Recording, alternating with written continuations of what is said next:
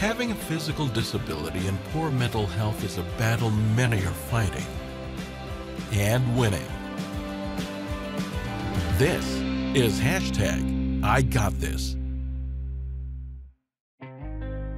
In this episode of #IGotThis, finding purpose by helping others, a mysterious virus paralyzes a woman's legs, but not her resilience, and a diagnosis of multiple sclerosis changes another woman's priorities for a fulfilling life.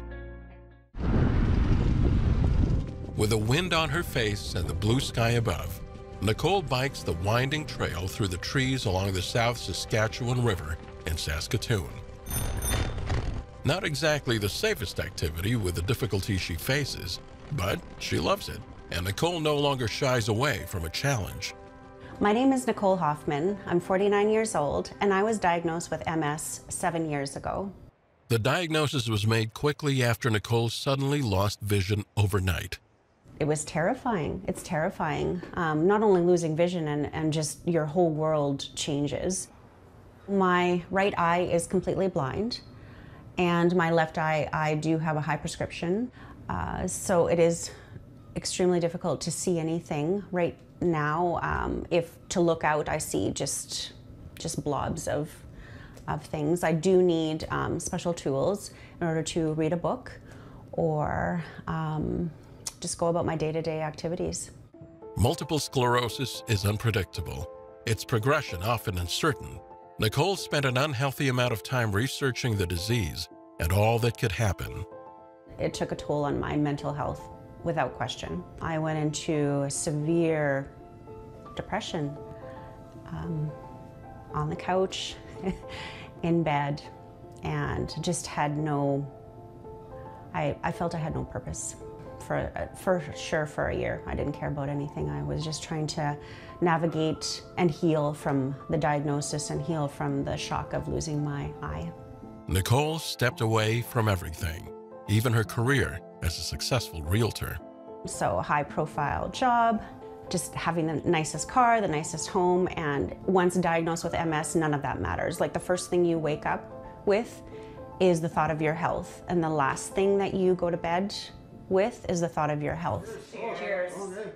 Nicole's parents have supported her the best way they can. It's still upsetting for her dad, Dave, to remember his daughter fading away. In the first, I would say, almost 2 years, she was dealing with all the different things that were happening and trying to adjust. But then it was very evident that, as I call, her inner strength took over. So, and that was a blessing, because then she just decided that she was going to live with it, not have her, dictate to her. Nicole isn't sure what gave her the spark to get out of bed one day and return to life. She calls it taking her power back. I needed to accept the diagnosis and the vision loss and to grieve, and it was okay to do that. But then after that time was over, I had to be me again. And that meant some changes. Nicole chose a completely different life path. Against the wishes of her worried neurologist and family, she hopped on a plane to Bali, Indonesia. I was launching a jewelry company. That was my goal. It's something that I have thought about doing for years and years and years. Once diagnosed with MS, I thought to myself, I have to change my careers. I have to get out of this stressful profession and do something that I love. Before she got very far on that trip, Nicole had an MS flare-up, extreme vertigo where the world spins around you. She handled it. She gained more confidence and understanding of her disease. And this first trip to Bali became one of many, turning her life around. I met jewelers, and I just met a few people that introduced me to the right people, and I found my creative side again, and I embraced my creativity. She started drawing jewelry designs, and the women would make the pieces. Nicole brought them back to Canada and had amazing feedback. So she launched a company. Hi Melanie, it's Nicole from Bamboo Jewelry. Bamboo Jewelry, spelled B-A-M-B-U, is the company Nicole has been building for the last 5 years. Everything about it, even the name, is linked to Indonesia. Nicole sketches her unique designs at the kitchen table, and a team of women she met in Bali turned those designs into earrings, necklaces, and rings. This creative partnership is improving the lives of everyone involved. They're always posting photos of how their lives have changed, and I can see when we first started years ago into where they are right now. As their children are going to school, they have upgraded their homes, now they have their own homes. They're able to fulfill their dreams, and we're doing it through jewelry. And that is truly my soul's purpose. I feel happy when I see others blossoming, and that feeds me to continue 100%. Starting her business took time, so Nicole found a job with World Vision to help pay the bills. That made her even more interested in helping people in need. It is my absolute passion to make a difference in others' lives, and this is what has given me the purpose, my purpose. Chelsea Zalisny is a clinical counselor and a keynote speaker at mental health conferences across Canada. She says there is a real impact when someone focuses on helping others. If we want to get actually sciencey with it, we do have a neurotransmitter that's produced in our brain called dopamine. Dopamine is responsible for that blissful feeling that we can actually get throughout our day. It can fluctuate, but there are natural, healthy ways that we can increase that dopamine. One of those ways being helping other people. It makes us feel sort of like this natural high that gives us sort of this like buzz effect that definitely makes us feel a little bit more, I say, alive and a bit more positive. Doing what she loves while helping others drives Nicole to get up every day and keep moving through her ups and downs. She lost mobility in her right leg for a time. Now cognitive issues are her biggest concerns, like memory loss and brain fog. But after seeing the challenges other people face, she's thankful for the life she has. I don't want to paint a picture that it's easy. I'm still sad. A couple days ago, I couldn't stop crying the entire day. I was depressed for no reason, just feeling sorry for myself. But I pulled myself out of it because we are very fortunate, even though we are struggling. Vision loss, my leg hurts, couldn't remember one situation or an incident that happened. I forgot it entirely. But this is life. And I know there are people that are not eating on a daily basis, don't have a home, so I feel very fortunate still. Her own home is where Nicole discovered another activity she enjoys, one much safer than biking, digging in the dirt in her backyard. Gardening is amazing for mental health. I always say it's the cheapest therapist. I love being outside and putting my hands in the earth. There's something so soothing about just working with plants. I think I can do it for years to come, hopefully as long as my mobility is still there.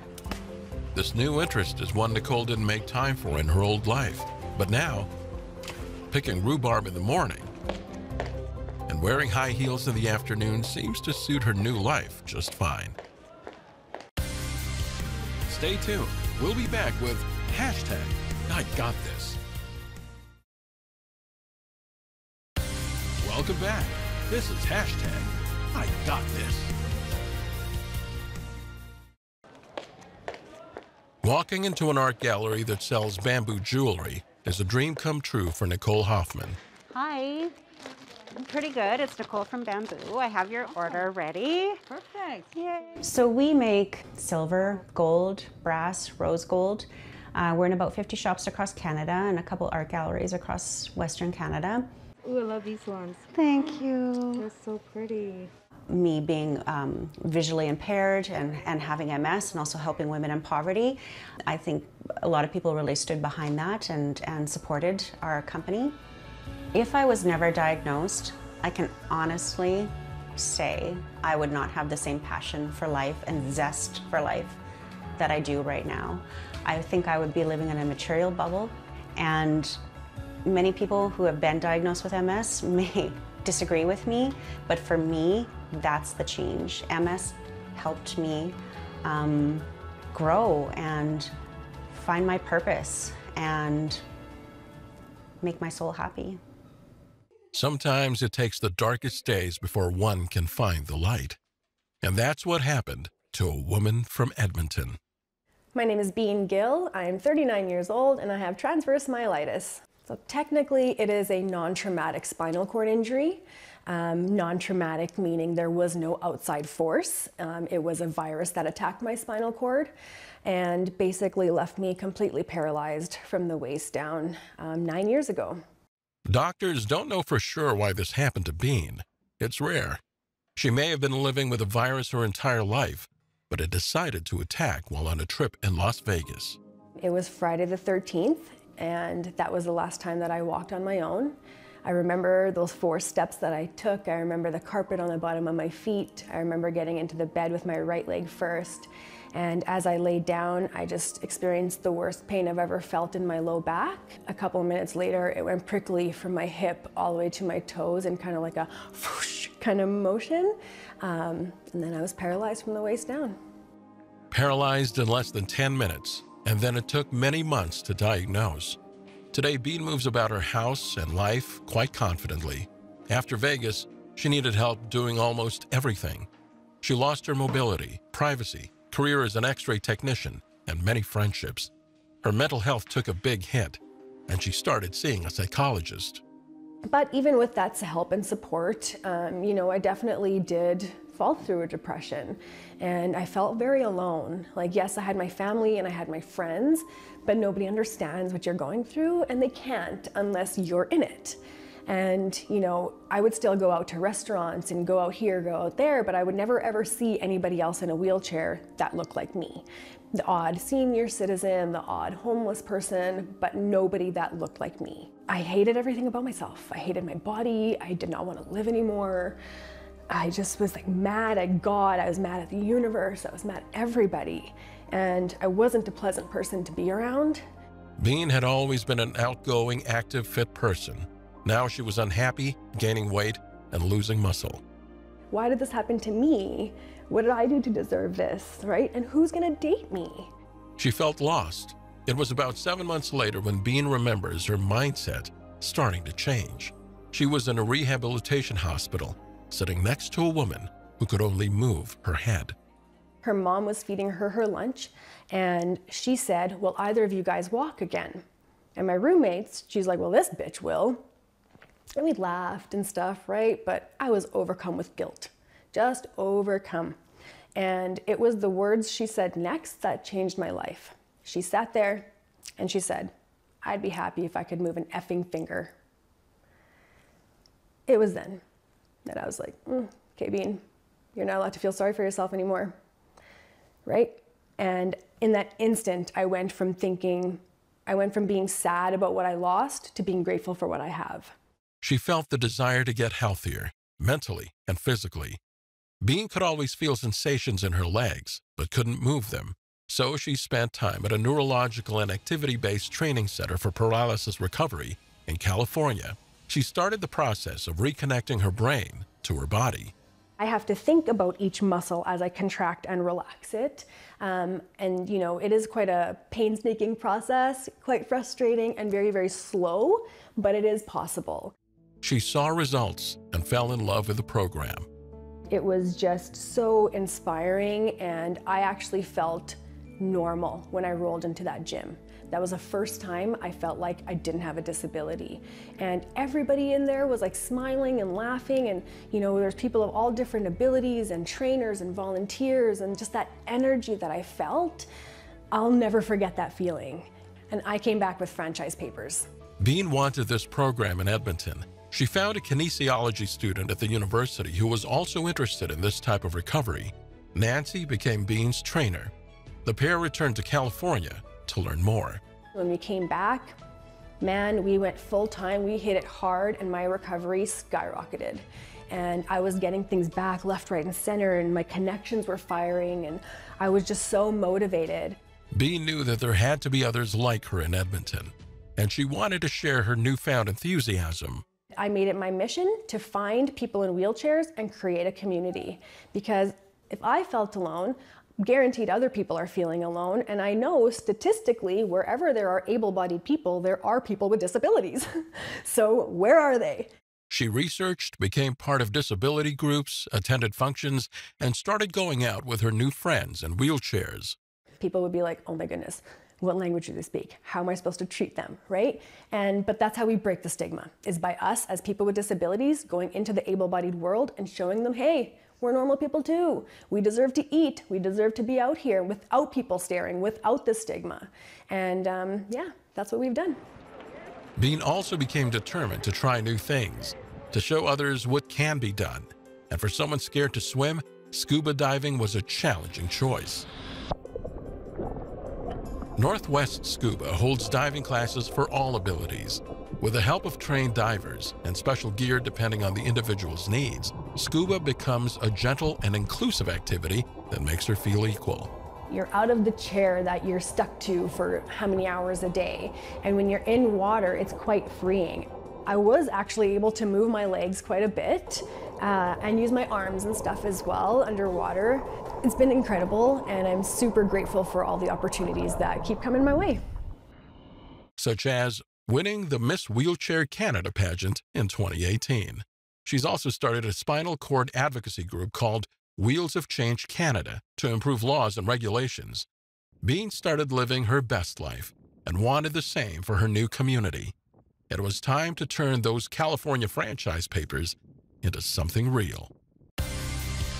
Stay tuned. We'll be back with hashtag I Got This. Welcome back. This is hashtag I Got This.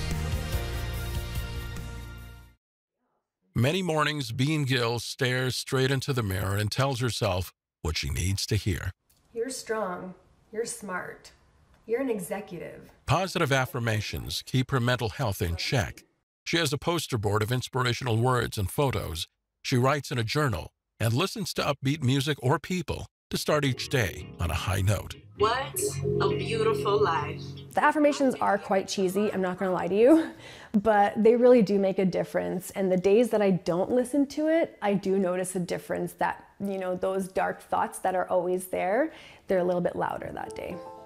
Bean has learned life isn't fair or easy, but she has the strength to get through it. And she wanted to give that same opportunity to others. So Bean and her trainer Nancy opened their own activity-based training center. Are you laughing?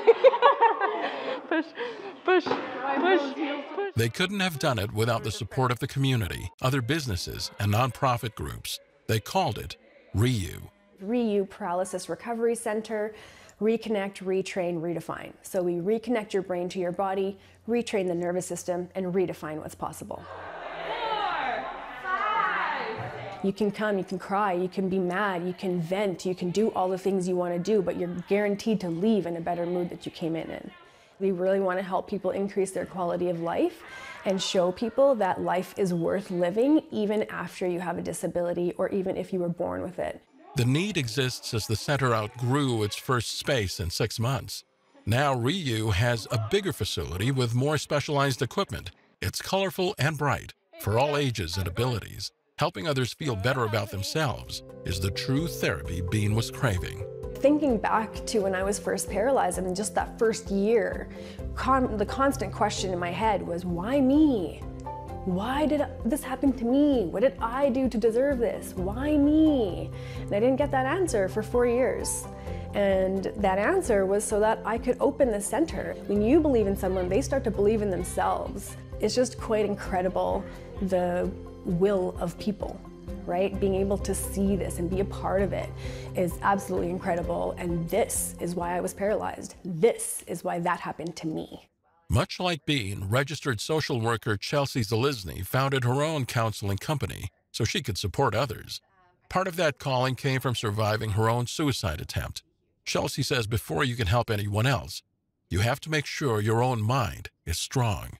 We have to have sort of ourselves grounded and figured out who we are as individuals and our own authenticity, and that we seem to be doing somewhat okay. I mean, we don't always have to be perfect and peachy keen to be able to help other individuals. But in my line of work, I wouldn't be able to be the type of counselor that I am if I didn't have most of my stuff together as well. We have to make sure that we're still taking care of ourselves along the way, which might mean reevaluating where we're at, where our own capacity is at, because if we don't, there's a big chance that we can also experience something like burnout. Bean will likely never fully accept her disability because she refuses to accept limitations. She's already reconnected to her legs more than she thought possible, now using a walker for short steps, like in the washroom, to stand up to the sink and brush her teeth. She works to flex her hips just enough to move her legs, even though she can't put her heels down. Bean says a strong body and mind are one and the same. When I feel physically good, my mental health is on point too. So that's why I'll never stop working out, right? And I've also switched my mindset on it. A lot of people think of working out as a punishment. I don't. I think it's a privilege. You have a body that works? Use it. She's the owner, but still a client at ReU, always working on improving mobility. At home, she can now get out of her wheelchair to lay face down, flat on the floor to stretch and meditate. I still have bad days 9 years later, for sure. Nothing is all sparkles and rainbows all the time, but those bad days became fewer and fewer and fewer. And yes, did I think that I was going to walk? Of course. Do I still? Of course. Undeniable. That will never change. Yes, 100% I will walk again. When? I don't know. But I'm always going to try, and I'm never going to stop trying. Bean's mom and siblings have always been there for her, especially her sister Tin, who has seen the sad times. She's so proud of what Bean has accomplished as a strong East Indian woman. Representation matters. Like, when we see other Indian people, we're just like, okay, we're not alone, right? And you see other people with disabilities, though, you're like, okay, I'm not the only one. But for a long time, she was the only one that we saw outside in a wheelchair. She's giving people with disabilities a face, whereas we all have like the subconscious bias of people who have disabilities, they should just be like hidden in a corner and like society forgets about them. Bean is doing her best to make sure no one is forgotten. Going through this journey, I've vowed to myself that I won't let anybody else go through their dark days alone, because I went through so many, and it's not fun. For Bean and for Nicole Hoffman, the feeling of gratification from helping others can fulfill the soul and the mind. Their diagnoses push them toward becoming their best selves, inspiring others along the way. Hashtag I got this. Narrator Martin Yap. Video production Honeycut Studios. Integrated Described Video Specialist M. Williams. Content Development Specialist Jim Crisco. Coordinating Producer Jennifer Johnson. Director of Production Kara Nye. Director of Programming Brian Perdue. VP Content Development and Programming John Melville. President and CEO David Arrington. Copyright 2022 AMI Accessible Media Inc.